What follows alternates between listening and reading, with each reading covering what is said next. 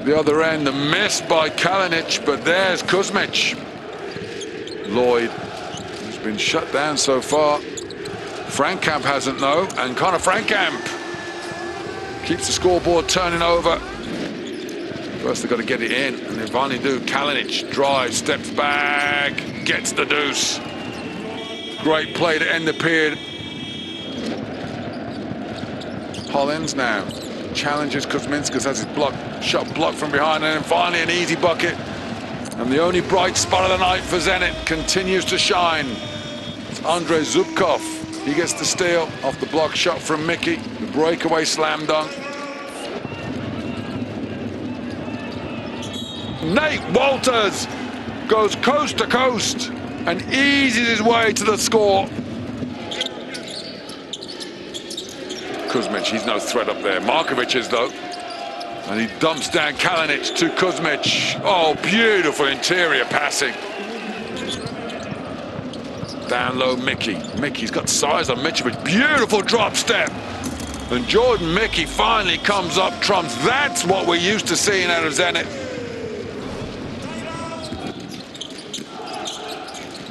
Markovic gets it in. Oh, what a pass!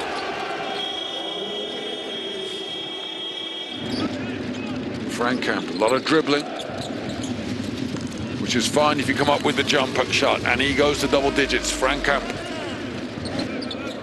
Panitka crosses up the dribble, gets it stolen by Kalinic, and in transition, Wolters. End-to-end action from Crvena Zvezda. Wolters uses the screen from Zerbes, kicks it off. Mitrovic tries to nutmeg the defender, and Zerbes gets the score. Luka Mitrovic bounce pass between the legs of the defender. Kalinic gets the shot off, misses, offensive rebound, Nikola Kalinic, and he goes to the rack and then blocked by Zubkov.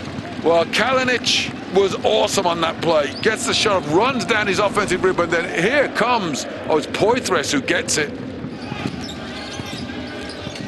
Zubkov, though, is the better man as he gets the jump hook to go. Markovic splits at the double team, finds Dobric. Dobric makes the three.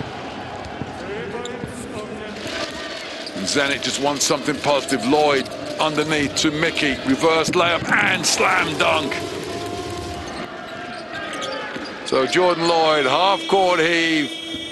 In the end, it's victory for Coach Dejan Radonjic and Crvena Zvezda MTS Belgrade. They come to St Petersburg, and they have been simply awesome.